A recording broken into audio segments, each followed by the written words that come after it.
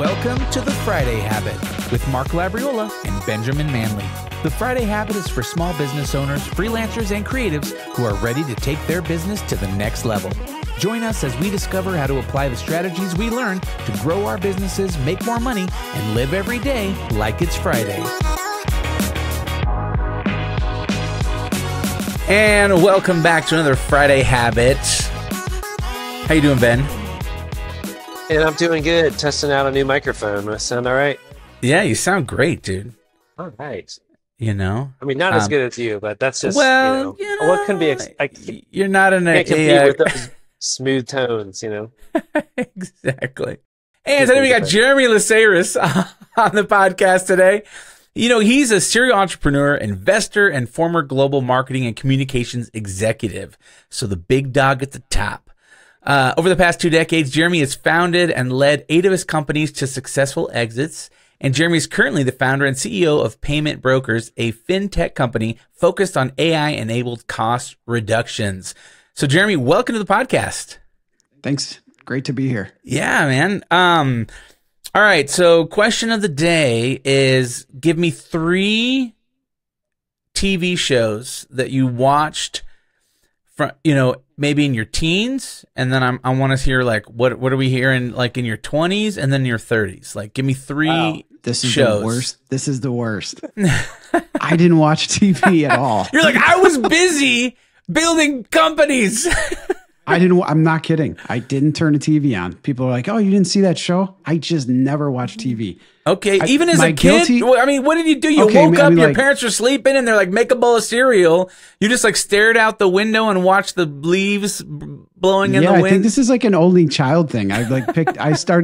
This is a true story. I would just pick up like building blocks and start MacGyvering my way through. So maybe that was a show I watched when I was really young, not to put age on me. But of course I liked Top Gear at some point in my life. Yeah. So I was a little bit of a gearhead for a while. So I would try to catch up and download one of those once in a while. Yeah. That's about the extent of my TV. All right. I think Ben's probably close in that realm. He was the kid who was like out there Boy Scouting in the wilderness, like building forts and stuff. He wasn't watching Scooby-Doo or He-Man. No, that was off limits. Maybe watching a few, let's see, what were the Sound of Music? I mean, Thundercats? Sound of Music. I have that movie kind of memorized. Bambi was a big one. Seen that lots of times. So Disney classics. Yeah. Those weren't off limits. Yeah, my dad was really strict, especially with TV as a kid, so I really wasn't allowed. Sometimes my sister and I would sneak this show called, it was like on Fridays, like TGI Fridays, and it was like Steve Urkel and that kind of stuff. And so we would do that. And then really it wasn't until I left home, it was still pretty busy. I don't really remember, like I had friends who watched Dawson's Creek and things like that. But I remember one of the ones that really stands out to me is Lost, the TV show, because I remember it was like really popular, and everyone's like, "Oh, do you watch Lost?" And my wife and I had just been married for like a year, so it was like 20 years ago, and I was like, "No, I never seen it, whatever."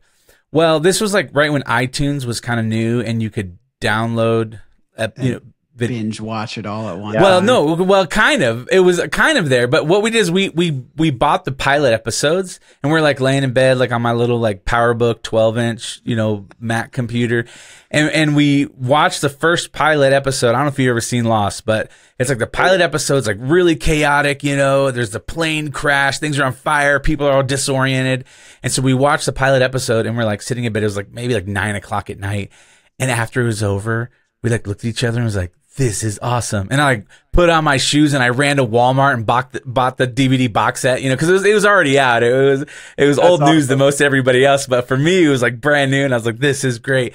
And then how disappointed were you? Well, by after season 3, it started really going downhill, and it was just kind of lame, and I was like bummed that it turned out to be such a I don't know. I guess they never answered any of the questions of like what all this. Yeah, it was like, are they dead? Are they in some sort of purgatory in between, life and death? It got they were trying too hard. I wish they would have just maybe ended it after 4 seasons, like on a real high note. And maybe some interdimensional beings or something like that would. I don't know. This is why I can't watch TV. I mean, I'll watch a movie. So that is our binge. We'll watch movie. Like if a new movie comes out, we'll get on and watch that once in a great while. But I just never had time for it. Jeremy, you're that classic entrepreneur, high achiever that's like, yeah, man, I just drink green juice and work out every day, get up at 4 a.m. and run my businesses. That I did all of the above. I think I'm this, no exaggeration, I'm actually on a Netflix documentary for drinking green juice. No way. I swear on my life. I didn't even know that it ended up that they spun the whole thing about, you know, people being idiots and spending all this money on things that aren't really proven. And that's not what they told me when I recorded that. Oh, really? That video. I'm not kidding. That actually happened. My wife, you know, I guess one of her friends saw me on the Netflix. I had done this 2 years previous. Okay. So I was on this, like, you know, health, try to just be focused and work and like, you know, grinding out 28 hours a day, 9 days a week. Biohacking. I big time into biohacking, literally everything I could do to continue to move forward. Right. Except being healthy. Like it is the most unhealthy. It's entrepreneurial seizures is what I used to call them. I'd be like, oh, I have to do this. And I would stop everything and go do it. And yeah, so my wife tells me, are you in a Netflix documentary? And I was like panic stricken about what? You're like, what is it? The Epstein Isle? Like documentary? I What's didn't know going what, on? I'm like, there's definitely camera phones. I don't know what I did, but I'd like to know before I say anything. And then next thing you know, it's a friend of mine owned a juice place in Chicago. I grew up there and I had done a 30-day, no food, just green juice fast.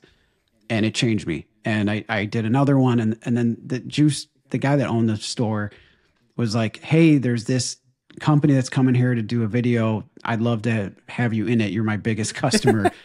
Can you come in and do an interview? And I was like, yeah, sure. And the guy they were super nice and whatever, but it turns out like they tried to spin it. And yeah. So then what was the spin? What was it like? The spin was like, none of this is medically proven. You're an idiot if you're spending money on like alternatives. Look at all these morons like this guy here who buys $500 a week on like juice. Sipping down the green. And I did an hour interview and they used like one clip. I spend like $500 a week. They're like, look at this moron who spends all this money. We got it. Like, thanks, man. Oh man, I bet that's exactly how. I don't know if you ever saw, but I think Vice did a whole documentary on the flat Earth movement and the flat Earth community.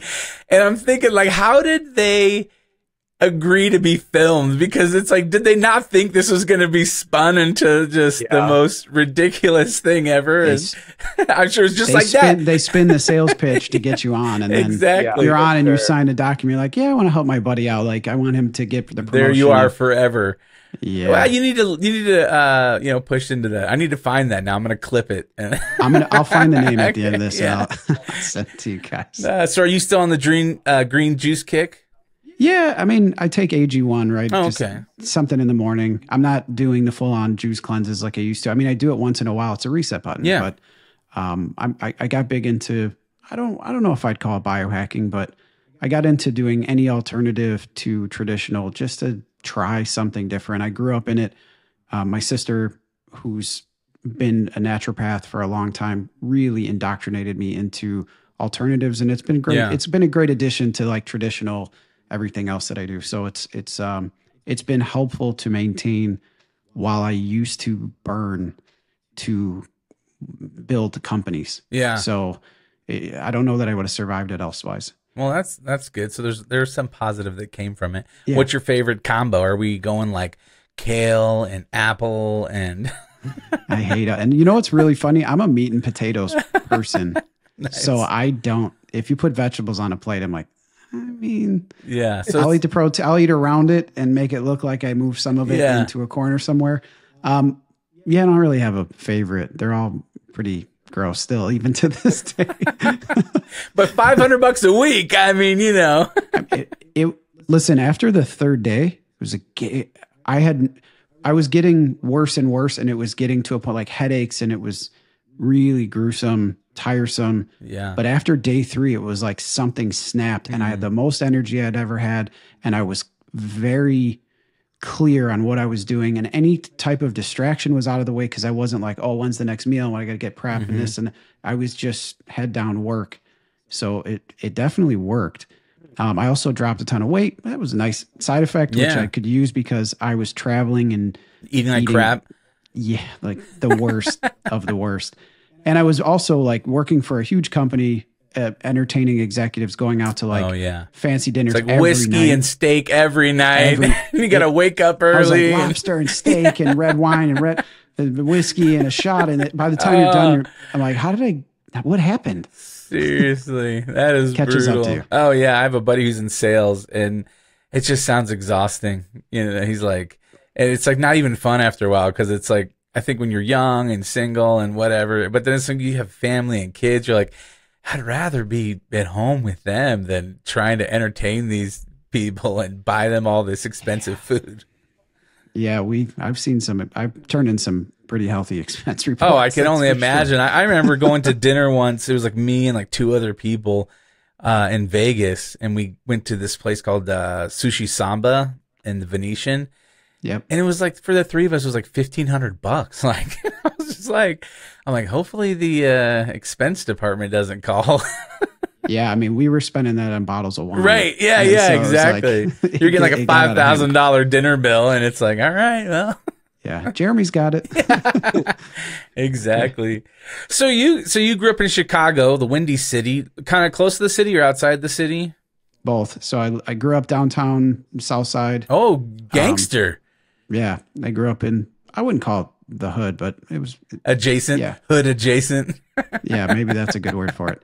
And then as I got smarter and had a little bit of money in my pocket, I started moving north. I moved out when I was really young. I was 15. Okay. So it was just it was a survivalist thing. So as I had a little step up, I would move further north and west. Yeah. And I ended up in a small city called Lake in the Hills, Illinois. It's in the middle of nowhere. But it was great. I mean, it was a good life, and got myself further and further away from the city. And then I moved, I was like, what am I doing? Full circle. I moved back downtown and ended up just off of Michigan Avenue. It was awesome. Yeah. So you said you left the home at 15. Did you move out and live on your own, or did you live with a grandma or like an aunt or something like that? I moved out and lived on my own. It was a weird time. My parents had separated when I was really young, and we were living in poverty for the most part. One of my parents was doing mediocre, and the other one was like living in a car, right? So I was kind of in between, and my mother, who moved to Kentucky, they're like, we're moving on an 88-acre farm. I'm like, I'm not going. Yeah. And they're like, the alternative was like, you can live in a car. And I was like, well, I'll find an apartment. And they just didn't believe that I could pull it off. And they were like, how are you going to get it? Who's going to sign for you? How are you going to do this? So I pulled it off. You're like, catch me if you can. Yeah. I mean, that was the beginning phases, right? And so I moved out and made it work and never turned back. Wow. So then you were taking care of yourself and living on your own, like going to the grocery store and driving yourself to school and all that kind of stuff? Yep. For a short period of time. I ended up dropping out of high school because I just couldn't do everything. Yeah. I work a full-time job, pay everything, make it work. Plus it was not a great neighborhood, and I was definitely a target for them. Yeah. So it was not really a great. You lived in fear. It was significant. I mean, I think I've said this on other podcasts more recently, it was a survivalist mentality back then. Like, just make it through, get to the next phase, get to tomorrow. And so that's how it was back then. And then as I had tiny bits of success, I was able to just slowly migrate myself out of all of that mess. And it was really fortunate that I did as fast as I did. Yeah. And I had friends that were helpful, and I had family that wanted to help. I just wanted to do it myself.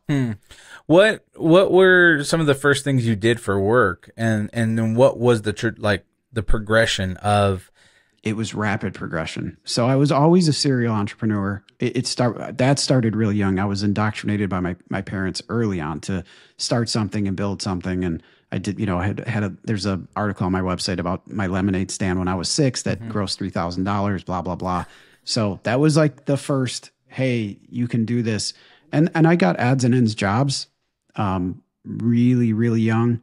But then I always had a side hustle, and that really broke through quickly. And then I got a good career in sales as a sales trainer for a window and siding company. And then from that, it just springboarded. Like my income just went wild. And just selling windows? Yeah. So there was a company in Mount Prospect, Illinois.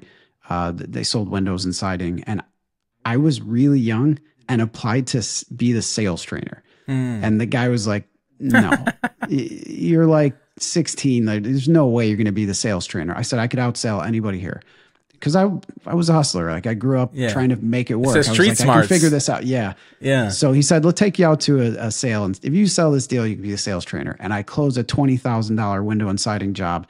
And I think it was my age and innocence that closed that deal more than my sales skills. But he's like, I'll give you a shot. And I ended up being their sales trainer and training, 40-year-old guys that were going out and selling were listening to my advice on how to sell. And I went through Xerox sales training, and I went through all of the, the big sales trainings that they were affording me the opportunity to learn. I took every bit of that and used every ounce that I could to continue on that. And so while I did that, I was building companies on the side. So I had a full-time gig, and I would come home and close my door and get on a computer, and I built an online furniture retailer. That was one of my first companies that I had a lot of success with. So online furniture retail, it was like 2001 too. Yeah, it's like Amazon's not around. Yeah. So what eBay was. Oh yeah, eBay was it was still the king. It was like MySpace and eBay. Yeah. But what was it like? Okay, where did that idea come from as far as like doing a digital business or e-commerce or whatever that might be? Where did that come from? And then why did you choose furniture? I didn't really, I'm going to say furniture chose me. I didn't really choose furniture. Somebody was telling me, hey, I work at a furniture wholesaler. We import stuff from China. Just so happened to be in the same neighborhood where I worked. And the guy's like, I'm going to show you. So I ended up going and seeing it. And I'm like, you can buy a whole house of furniture for $1,000. Like, there's no way. And we import it from China. I mean, it was all like pine wood, balsam wood, like furniture with, pleather, which they now call vegan leather. Great marketing ploy. And I was like, this is a business in a box. I can sell this. So I put a couple pieces on eBay. I bought it, put it in like a garage, sold it. And I was like, great, let me put up a page. Why am I paying eBay 25% of my sale? And that thing took off. Wow. And at first it was friends and family. Like I was cutting up catalogs and taking their name up. Like I did whatever I had to do to make a side buck. And then it turned into a real thing where I, at that time, had a nice apartment and they rented garages. So I was like, well, I'll rent a garage. So I started putting furniture in there, and then I rented a second, a third, a fourth, fifth. And then they finally said, hey, you can't have semi trucks delivering furniture every week coming in and out of the apartment community. We got to shut this down. And huge problem with credit card processing because people were charging stuff back if they had like a little nick in the furniture. And it was like just not, I mean, it was Chinese furniture, nothing against it, but it just wasn't quality. Right. And it took off and it did well, but then I had tons of returns and people returning stuff and they were charging it back on their credit card. So I'm like, I'll take the return because you couldn't fight the charge back. Right.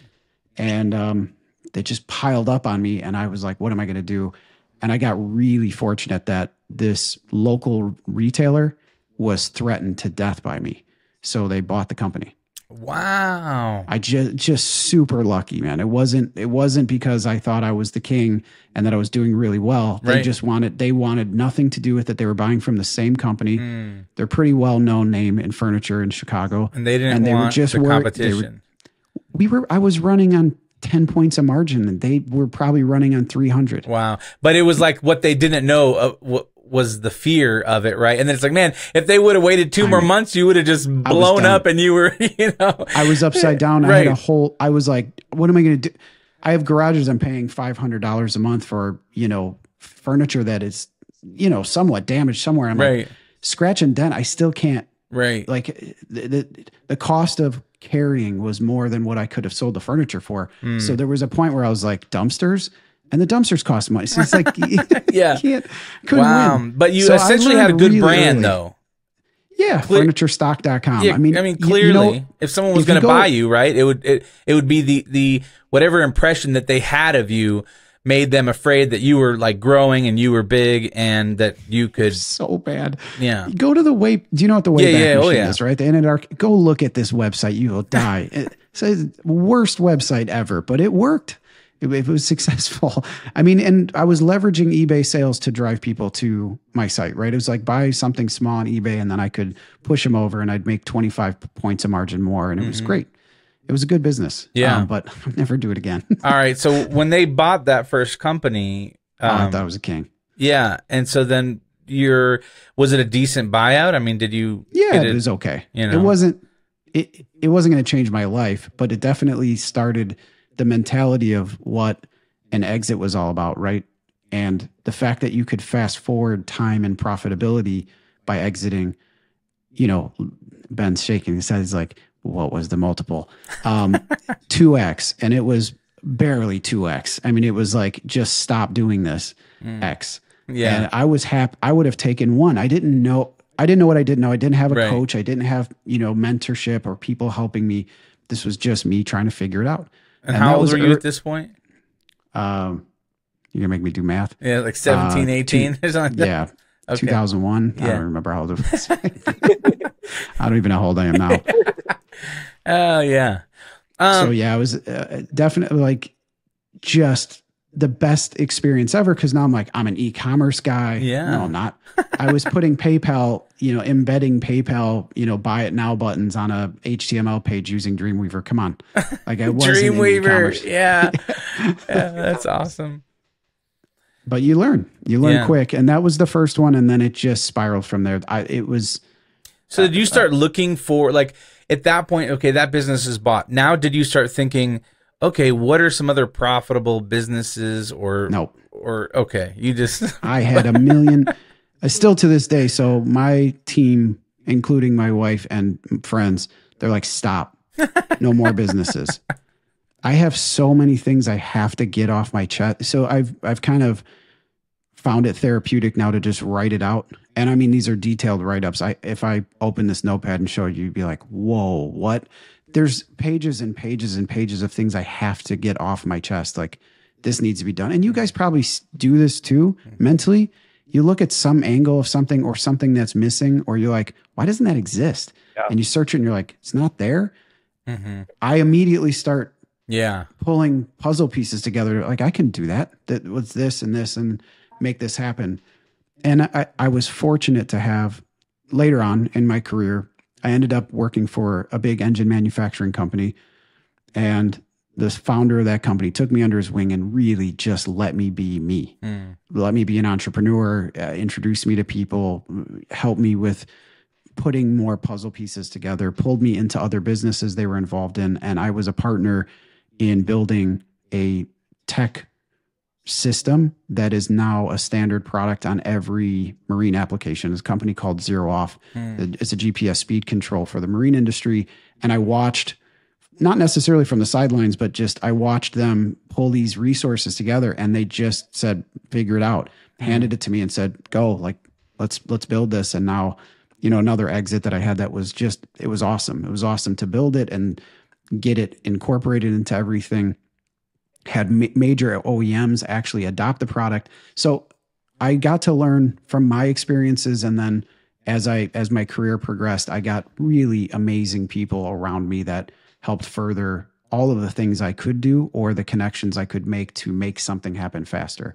Yeah. And that became my success for the rest of the exits. And so then at that point, did you start thinking that the exit was going to be the strategy, like build something to sell it?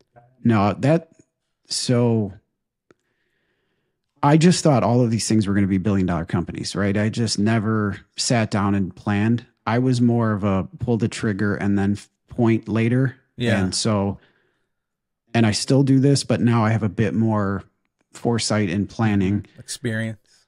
I don't like analysis paralysis. I'm just like, just do it. That's how just I am. Jump in and you're going to figure it out. Right. That was my concept early on. And I always thought these things are going to be huge and it's going to do extremely well. I never thought, hey, you're going to have to sell it and exit.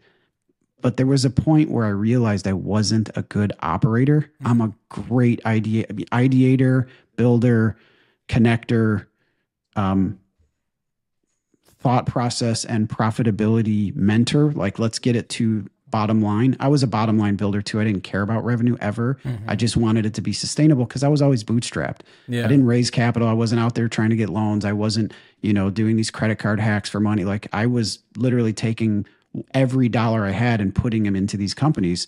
So it was profit first. Like, I want to get paid. Yeah. And so with that kind of mentality, I didn't think about exit. And then when I learned I wasn't a great operator because I would just get bored and I want to build the next thing, I was like, exit. And somebody's like, you're going to get 10x on this. And I was like, whoa, hold on. What? Then it became more lifestyle alignment. And I think as I had some exits, I went from that scarcity survivalist mentality to like harmony of how does this fit into the puzzle piece of the life I want to live. And I think it became more focused on how is that going to work for what I want to live like. And so I stopped building things to operate and started building them to sell. So that was a gradual thing. It wasn't like, hey, let's go do this. And I don't want to make it sound like I don't want to operate the companies that I build. I just think there's people that are better at it. Yeah, it's like really like finding your strong suit. I mean, I think a lot of people can relate to that. A lot of times, especially creatives or freelancers, they start doing a thing because they're good at it, right? Or they're passionate about design or art or whatever it might be. And then they start getting jobs like, hey, can you make this PDF? Can you design my brand? And so they start doing all those things. Then they start growing something and then they have to hire on people.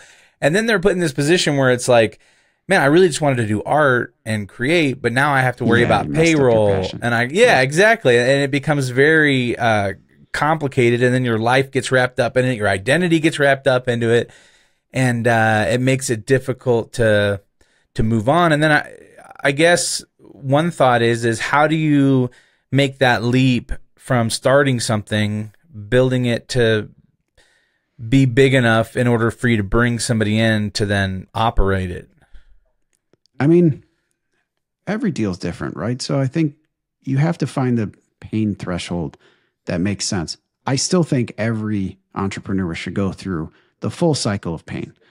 Run every part, get involved in every facet of the business, understand it well enough that you can do it yourself. And then you can start to when you have a little bit of success, you can start to back off a little bit. But I think what ends up happening is people think they can do what I just talked about that I do today, day one. You can't do that. Right. They're not educated enough to understand what it actually takes to run it and manage it, and they'll bleed the company dry. And they often do. Like, people immediately like, I need a person to do this and a person to do that and a person to do this. I'm like, I think you're going to do that yourself for a while. Yeah. So, and I hated shipping stuff. I was always like, oh man, I got to go pack orders and ship them. I had a company called Alternative Healthcare, and we were selling, supplements to B2B, and like basically vendor managed inventory, breaking case packs and selling them to small mom and pop, grocery. And that was a great business, but it was brutal. I mean, I would come home from work, and at the time I was, working for an engine manufacturing company. I was a vice president of marketing and communications. It was a real gig with a lot of work. And I would come home and I would be up till 1 a.m. packing and shipping orders. Like, now, why did you do that? I mean, because I'm assuming if you're a VP of marketing communication, you were making a good living. This wasn't about money. I think I have this sickness of, like, it's a real problem. I actually want to build stuff, and then I'm like, I don't know if I like the pain that much that I'm just like, let's just do that again. But I do. Interesting. I mean, I kind of identify with you a little bit. I don't know, Mark, if you were thinking this or not, but I feel like I'm similar in some ways. And I'm curious about some of the things you write down, because I feel like I get these ideas and I'm like, I want this to exist in the world. Like, this is such a good idea. It needs to happen. And it's like, it's like you're creating a living thing. It's like, okay, there's these different parts, and you're like, okay, I want this thing to work this way, this part, and you can see it all in your head. So you're like, if I can see it, like, I just want it to exist now. And it's like, I get impatient. I'm like, why is it not already here? You know, I want to give it away. I don't even care if I don't even want to do it myself. I'm like, if somebody, there's a part of me that wants to create a blog just to fire it out there and be like, guys, pay attention, because these are real ideas that have serious dollars attached to them. Mm-hmm. But then part of me is like, yeah, but I want to do that. Like, I want to do all of these. Sick. What's wrong with you? Do you try to leverage your ideas in a way where, like, hey, from the beginning, I can have somebody else do this? Or are you like, no, I need to go through that so that I can really get a handle on it, and not just like, oh, you manage this one, you manage this idea. Like, what's your thought on that? My thought was, you're going to hate this, because now you're going to be like, that's what we should do. I built an agency because I wanted to spin these ideas out and I heard a story. I've never confirmed this story, but I heard a story that Bill Gates was at a round table with a bunch of people, and he came in and he had an entrepreneurial seizure, and he said, how many cars are sold? And somebody was like, and I don't know if this is a true story, so please feel free to delete this if it's not true, but I've heard this story somewhere. He sat at a table and said, how many cars are sold? And one of the guys at the table was like, I don't know. He's like, you're fired. How many cars were sold in the US? And somebody said X amount of million. And he's like, great. I want to make $25 on every car sold. And that's how Carfax was born, because he had a bunch of smart people around him that were like, how do we do this? And what are the angles and how many connection points? And then they have a branding team. They have a development team. So I had originally created Original Click, which is actually a group of friends of mine, but Original Click was supposed to be my ideation incubator. And it was supposed to be the original spark of idea. And then I have all these people to execute. And then that company turned into a company called Designed.co, which I recently sold in December, which was a big agency that was focused on all sorts of creative aspects, because I had this agency and it wasn't really monetized. It was just for my own internal use. And I was like, what if I monetize it? Then I can spin my ideas out even faster. And I use the agency to death for my own personal, like, hey, let's build this. Hey, I have this idea. So I was hoping to create a team that I could tap on to say, hey, new idea, guys. This is it. Marcom, developer, this, that, like plug in all the pieces and like come back to me with an MVP, and we can put it to work. And so we've done that. We in effect, I have the team today to do that, but I'm a bit more selective and also way more protective of my time than I used to be. And just the balance of how does that fit into my lifestyle? Sure. And there's a lot of these businesses that I have a restaurant idea. I'm never going to run a restaurant ever. Right. It'll never happen. But I still want to do it. Right. Totally. So I want to tell people the idea and give it away, but also at the same time, like, it's a $1 billion idea. I think it would change the restaurant industry overnight. I think every company would adopt it. You'd have a version or variant of that same, system in every restaurant. I have no more minutes left in my day. So what I have been coached to do is write it down, get it all out of your system, put all the little things that you want, indents and, bullet points of how you think it would operate, and just get it off your chest and go back to doing what you're doing. That's awesome. What do you, it's helpful. What's your, process when it comes to getting that stuff out of your head? What do you usually think about first? Do you think about profitability? Do you think about operations? Do you think about customer experience? Sales? Or everything at once? Like, how does it come together in your head? Is somebody going to write me a check to do the first one? I actually don't care. Like, all the operational stuff and efficiencies and like, how does it function? I am the king of sell something before you got it. Mm-hmm. And then if you have customers lined up, even if you say, hey, it's not ready yet, it's in beta, it's so easy to build something when the customers are ready. Mm-hmm. It's so hard to build, like, build it and they will come. That was never my business. Yeah. Because it was like, I've done that and it wasn't successful. I've had 8 exits. Maybe 4 of them were successful exits. 4 of them were necessity exits. Whether it was like, I couldn't continue to manage it, or I couldn't scale it past a certain point, or it just wasn't profitable enough for me to manage. Right. So there's probably 20 other companies I'm not even mentioning that I put some level of time, effort, or energy or money into and went nowhere. So I think I've learned earlier, at least, through trial and error, that there is no perfect science to any of this, other than if you have sales, you can build something. Yeah.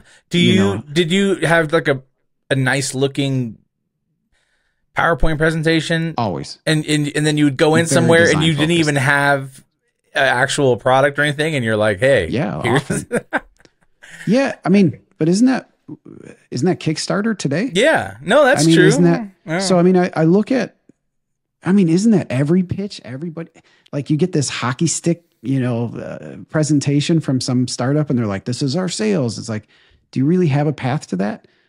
It would be different if you were going to use that pitch to go sell customers, but they don't. They go raise capital, and then they give away the farm. And most people don't have a huge document with 100 other ideas behind them. They have one. And so it's always been a fear, and it's been kind of a quest for me to find out and help those types of entrepreneurs who are like, they got all eggs in one basket, and the first thing they think to do is go raise capital. It's not a great idea. They end up giving away their company, or they sign up for something they're not prepared for, when they could just bootstrap their way to the first bits of revenue. So I love early stage. I love bootstrap founders. I think it's a very rare thing to be able to get to revenue and profitability before you go raise capital. And then it's easy to raise money. Right. Very rare that company's like, we're profitable. What? So it's so much easier. And so I think that was just for me. Don't get me wrong. I think there's businesses that need capital day one.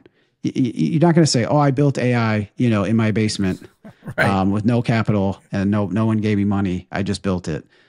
There were probably iterations in the beginning, but to get to where, OpenAI or some of these companies are, it takes huge money. So I understand those.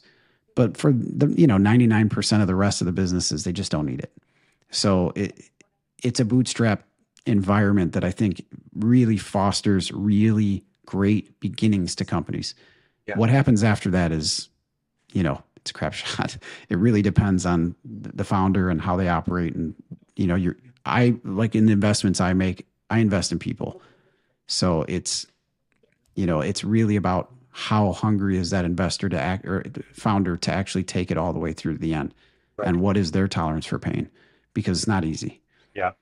What's your, so you talked about kind of having a survivor mentality early on and shifting over towards, hey, what do I want, like designing your life sort of, and what do you want your life to be like?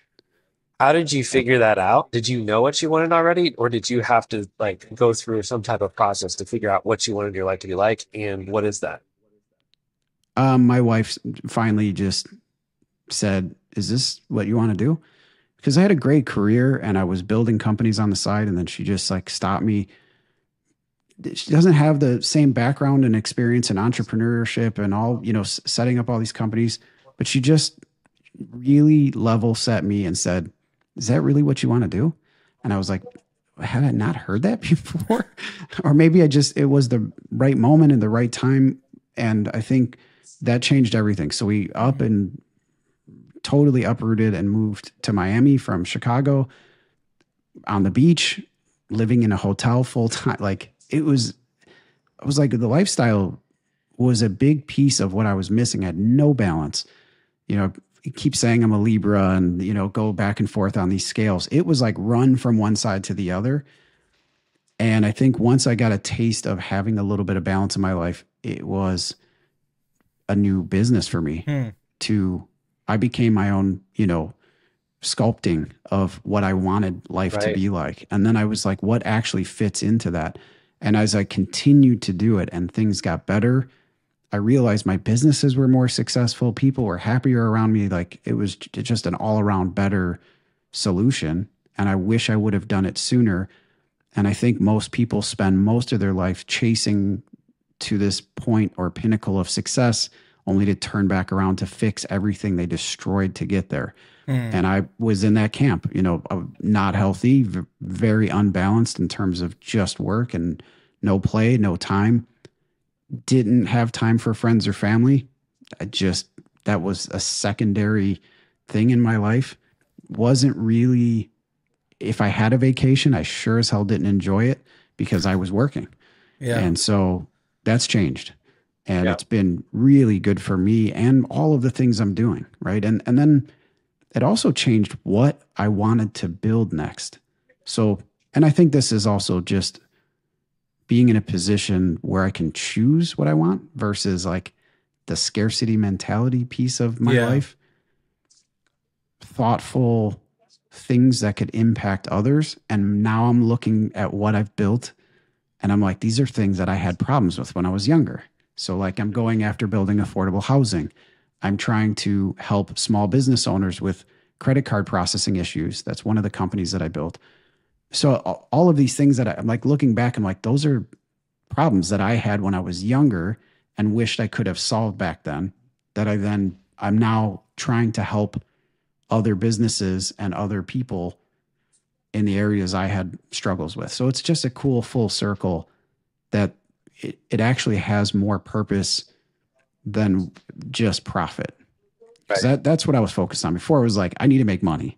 I need to survive. I need to get out of here. And then that didn't end. Too much was never enough. Like it was insatiable to continue to make more. And I would spend it. Don't get me wrong. I enjoyed spending it too, but I could have continued down that path forever. And then once it was more like thinking through how I was going to spend my day, was I going to be the operator who was stressed? Was I going to be a day trader, like, really stressed out trying to figure out the next move?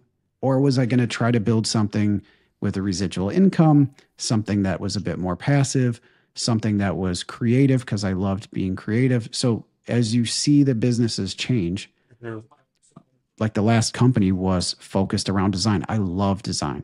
I don't know why. I'm not an artist. I don't have a background in it. I don't have a degree in fine arts, but I could intelligently speak about and art direct senior level New York School of Design and RISD grads. And they were like, where did you go to school? Like, I didn't. I just had a knack for design. I loved it.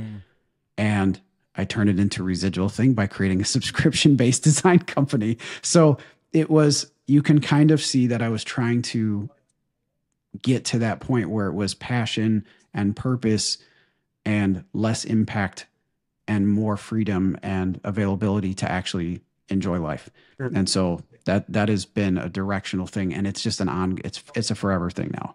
So I've been really focused on that in all of the most recent ventures. That's cool. It sounds like you almost taken like your values have changed a little bit, or what you prioritize in life, and then you almost use that as a filter now to decide which companies you're going to work on. It's like, okay, like one of your requirements sound like it was like residual income is nice, something that's creative, you're not operating it long term, and something that probably still allows you to spend time with your family and things like that. Yeah, and have cool experiences and meet great people. I mean, it's funny because I started, like, I think this is also how I met you guys. I started podcast guesting, if you will, when I had the design company so that I could promote the company. And then I recognized that it was just great meeting awesome people and networking and just building relationships and being able to actually touch certain communities and hopefully give some insight to what not to do or repeat of things that I did. And also just like the young entrepreneurial groups that I feel like I could just lend an ear to and help directionally. I don't have a class or something to sell them. It was more, hey, this is something that I feel like would be impactful to the business community to help them. And maybe along the way, there's synergies between what they're doing and what I'm doing, or if there's connection points, but also just meeting great people along the way. So I continue to do it despite not really having anything to promote. The company I built more recently, I didn't want to come on here and promote it because it's not something that needs to be promoted. And to be honest, if the banks and processors find out what I'm doing, they'll probably shut it down anyway. so buy you out. Yeah, that one I won't sell. This is something that's a little bit more Robin Hood style, helping small business to recoup money from banks and processors without impacting their day to day. So that's cool. Something that I built, and it's like, I want to promote it so bad, and it's a weird environment for me to be in. Mm-hmm. But it was, like I said, it was just like, I'll just continue to, you know, connect and network and meet great people. So that's part of what I wanted to do. So you said Design Co. Was a subscription based. Yes. What do you think the difference is? Like, is it wording, language, retainer versus subscription? Is it like a Retainer psychological thing? Yeah, it is. I mean, I was trying to, well, first of all, I think the most part of subscription-based design stuff is, you know, designers in India, Malaysia, like Philippines. They're making $3, $4, $5 an hour. Some of them are amazing creatives. Yeah. They just don't have the creative background, and maybe not the educational piece that takes something from like really good, but to like, wow, this is, you know, game changing. So I tried to bring a really luxe version of that, you know, design pickle, if you will, type environment. And we build software to effectively manage the whole process, because I'm a process person. I wanted to make it hyper efficient for the customer and also for the design team. And then I hired local US highly degreed senior only designers to actually execute the work. So it wasn't cost. I mean, it wasn't competitive in terms of price point, but we got some amazing customers. I mean, we ended up picking up amazing companies, but then I realized we're back to the same thing. Lifestyle. I'm managing a huge team with a lot of people and a lot of moving parts on a daily basis. There's a Herculean effort to continue growth. Not everybody needs to design consistently forever. So subscription was a weird thing because, it was a retainer. But if you didn't use it, you lost it. That's the big difference between a retainer and a subscription. You ended up getting a better design hour price point, you know, if they didn't spend enough time. And, you know, inherently companies don't. It's hurry up and wait. So they're like, hey, design this, and then here, we got to wait 5 weeks for approval. And then it's like, all right, well, ball's in your court. Hey, it actually expedited things. It was kind of it's such a unique thing to do. And then I met a really good operator. So I was like, hey, he had been involved in another company and bought one of my other companies previously. And I was like, he's a better operator. He's got a whole team. It's the right fit. And they had a growth engine. I was like, you plug your growth engine in and just keep going. It's not for me. I want to continue to do design focused things. And I have some design focused businesses that I'm involved in now, but really it's not graphic design. It's not, you know, executing stuff for companies like I used to. It's more like custom development of things in the payment space. Very unique.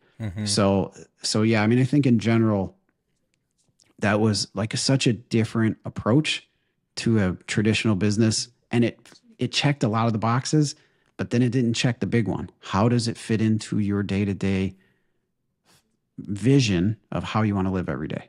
Yeah. How do you want to live every day? I guess that's the question. Do you have kids? No kids, no plants, no pets. Okay. We so like just to you and your wife? Yeah.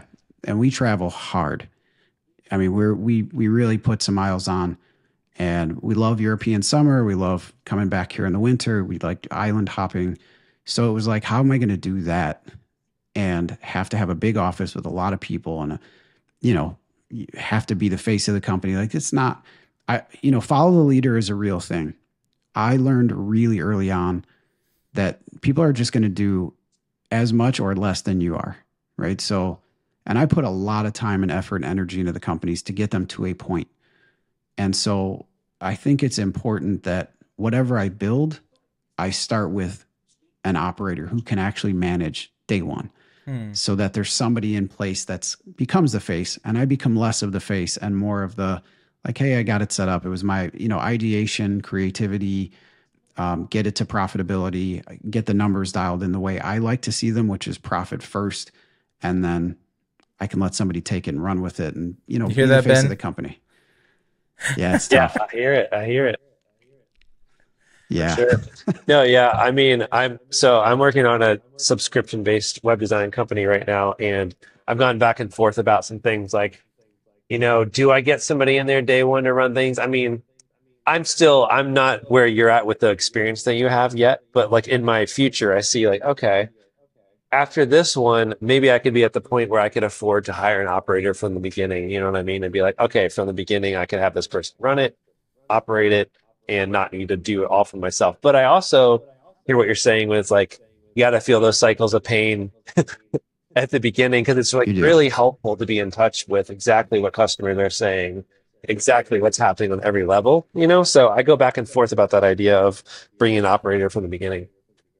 Development is a lifestyle. You know, I think when people get into the development business, like they're like, I'm going to be a web developer and we're going to do web development. I mean, it's an ever-changing, horribly rapidly changing, growing environment with language changes and front-end coding changes. Yeah. It's like a constant evolving beast, and you have to live it. Yeah. So it's not something that you get to just like hands off build it. And that's, you know, one of the discussions we had, because we owned a web development company. Original Click was originally a web developer. And so we did e-commerce development. We did some really great projects for huge companies, but we were behind the scenes, and it was like mechanical e-commerce development, you know, on Magento, and before WooCommerce was really a thing, OS Commerce. I mean, we were into some of the older platforms. And so when we were doing that, it was like really mechanical and very simple. And then overnight, it's like a totally different thing. And then Shopify comes out and another. So I think the challenge with that for me and my lifestyle was I had to live it. I had to like be on the pulse consistently, 24/7, 365. You can't unplug from it, because the second you unplug, you lost like what used to be a year's worth of work. You're like, it's gone. Like somebody's leapfrog technology came out last night. You really got to stay on it. So tech is great. I love it. I'll always be involved in it. I'm more and more loving fintech because regulation slows it down significantly. Where web development's like, it's a wide open throttle. It's so hard to stay on that horse. Yeah. So it was one for me that we had a discussion about reviving that when Design Co came out. And I was like, no, pure play design, no development, too much, you know, it's too much work to maintain all of that in a single platform. Yeah. I think that's changed with the new leadership that they have, that they're doing all of the above with design and development and marketing and all in a single platform. And I think it's awesome to have. It would be great to sole source, you know, that type of environment. Right. I wish I had that, because I would have never built it. I would have just hired it done then. Yeah. So I could spin out an idea quickly. Right, for sure. Cool. So then looking back, it sounds like you've spent many, many hours. I don't want to say wasted, because I'm sure you've learned from all those things, and all those things have brought you to where you are today and have kind of molded and shaped you. But I guess looking back and then projecting into the future, what are the things that you maybe would warn people of? Like, did you ever want to have kids, but you're just too focused on your business and company? So you're like, I'm not going to have kids because I'm focused on business. And now you're like, maybe it would have been nice if I had some kids that were 10, 15 years old right now. Yeah. I am not a proponent of, look, I think everybody's got to put in the work. There's no two ways about it. You got to grind out for a period of time, I think, and that's become less and less. Like I see, nobody wants to work, man. Nobody wants to work. It's ridiculous. Yeah. Oh, I have so many friends too that are just like, nothing. It's just like, oh, that would just take so much work. I'm like, yeah, that's the whole point. And then you can relax. But in the beginning, you gotta like make some sacrifices. I think it's just it's a weird moment, because there's going to be a point where all this like monotonous work is going to disappear. I'm like not a proponent of the robot business, but it's going to happen. Yeah. So I think some of that stuff will dissipate. But then what's left, right, is you're going to have to be hyper intelligent and a developer of some sort in some language. But even that, like, how long does that last before, there's some overtake there? I didn't think AI to ever be able to design anything. It's happening. Mm-hmm. I didn't think, Copilot with development, come on. It's a game changer. Yeah. Like, developers got really efficient, really fast. And not to say that AI is not going to take over the whole thing, but it's learning. Yeah. And I think it's learning at a much more rapid pace than we do.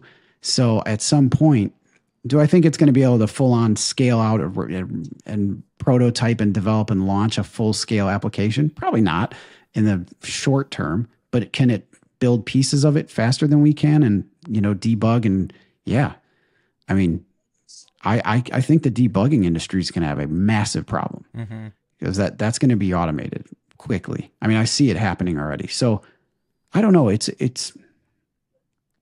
a weird moment to say that I could look back and say I did something wrong.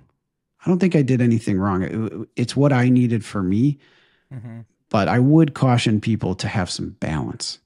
Like, take a moment, take a knee, relax for a minute, breathe, like enjoy the moment and not be like this rise and grind thing. I get it. You got to do it, but we shouldn't glorify that to a degree, right? I think that's just, it's hell week. You got to get through that piece of it. And then on the other side of it is discipline and understanding and an appreciation for what it actually takes to get those things done. So it's not that I did it wrong, but I wish I would have did it a little bit more thoughtfully along the way. Yeah. Well, and you're still young guys. So you got a lot of road ahead of you, so you can make those tweaks. And, but I'm glad that our audience could hear that. There's a lot of young people who listen to our show and they can hear that, like, hey, I got to work hard, but then also don't forego the things that really have meaning and purpose and, relationship building, family, things like that. So I think that's awesome, man. I feel like we could talk for another hour. We could. Yeah. So you got to start writing your book so that we can then have you back on and we could talk about the book and the book of ideas. That's right. The book of ideas, man. Ben, you got any takeaways for this episode? I sure do. A couple things I wrote down as you were talking, Jeremy, things that stuck with me were every entrepreneur should go through the full cycle of pain. I feel that one. It's easier to build something when the customers are ready. It's easier to raise capital if you're already profitable. Sometimes you just need to stop, ask yourself, is this really what I want to do? And start thinking about that balance. And finally, I didn't choose furniture. Furniture chose me. Let's I'm gonna go. steal that.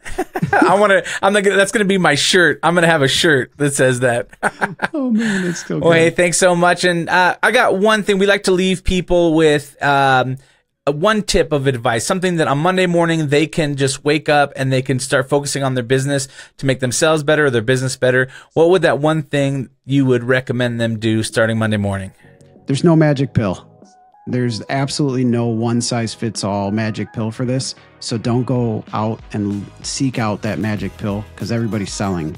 Right. Oh, yeah. The gurus, the courses, all the shiny objects. I don't know how many people I know that have wasted so much money on all these things. I'm like, dude, if you just start working, I think you would have some success. Not to say you shouldn't have mentorship. I think you should seek out mentorship. People that say there's a shortcut and I have the secret recipe and you just plug this key in and it's $1,100 a month. That's the wrong. That doesn't exist. Good to know. All right, hey, go to thefridayhabit.com. There you can find show notes for this episode. You can also find links to our websites and ways to get in touch. And at the bottom of the page, you can download our guide to the Friday Habit System that will show you how to set aside one full day each week dedicated to working on your business instead of always in your business. And if you enjoyed this episode, please leave us a review on the Apple Podcasts app. And if you have a question for us or a guest you'd like us to interview, send us an email to hello@thefridayhabit.com. That's right. And until next time, remember, live every day like it's Friday.